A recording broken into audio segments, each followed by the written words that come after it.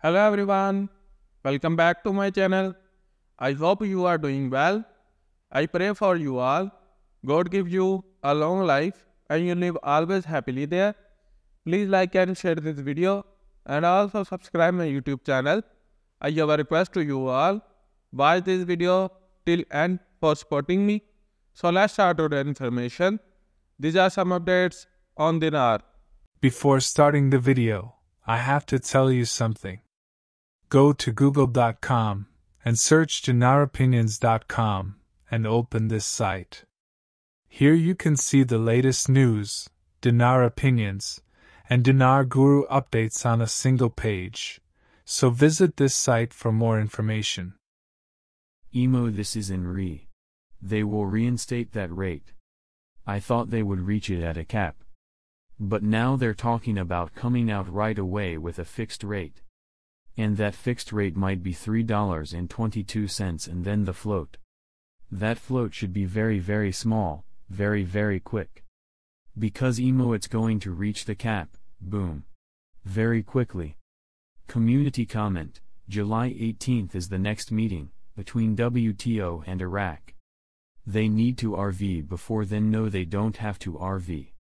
People keep associating the RV with the accession into the World Trade Organization.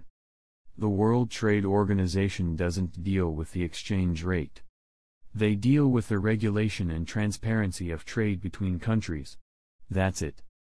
Iraq has a project to delete the zeros. The delete the zeros hasn't happened yet. Iraq doesn't have an international acceptable tradable currency just yet.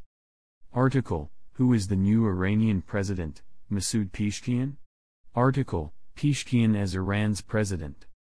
If they float the dinar, it will be in a very tight band. If it's a low rate, if it's $1, then they'll float and it'll drive the rate up. But if they come out at an reinstatement of $3.22 and then the float, then they're going to have some serious very tight banks on the float. It will be monitored very closely. It will only allow it to be a plus or minus of 5%. It cannot go any further than that in the float. For example, don't let it get past maybe $3.50, they will cap it quickly. They're back on TV and they're talking about the deletion of the 3 zeros. It was a segment of old newscast. The lifting of the 3 zeros was supposed to be done in 2011. And then it was supposed to be done in 2013, then 2016. Then they said it was also scheduled in 2017 and they talked about the lower notes. And why they are going to be giving us these lower notes. It was a rebroadcast of old news story. All of this is being explained to you right now. Because you are so close to receiving this blessing that Sadani promised. The two exchange rates, official rate and market rate, must come into alignment. Before there can be an increase in the currency value. Article quote, in the face of the strength of the official central exchange market. The exchange rate of the dollar to the dinar in the parallel market. Today in our country does not constitute any relative importance in the stability of the general level of prices.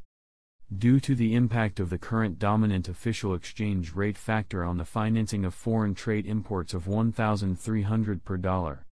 You guys aren't going to like this, but what this guy is saying is they're very comfortable with the current exchange rate. Because it's very strong.